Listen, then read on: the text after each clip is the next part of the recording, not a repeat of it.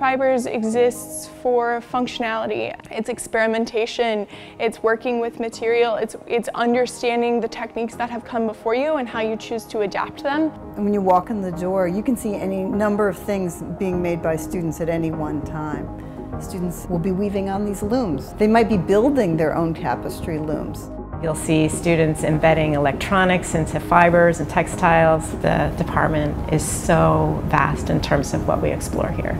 I came here to learn techniques and be able to understand that hands-on experience of what it's like to dye 10 yards of fabric and to create your own digital print and then make your own accessories or make your own garments from them. People get a sense of materiality, they get a sense of technical skills and kind of the complexity of technical skills. We're trying to get students to have a sense of research. And that research and writing and speaking, they're real world skills that help people get jobs.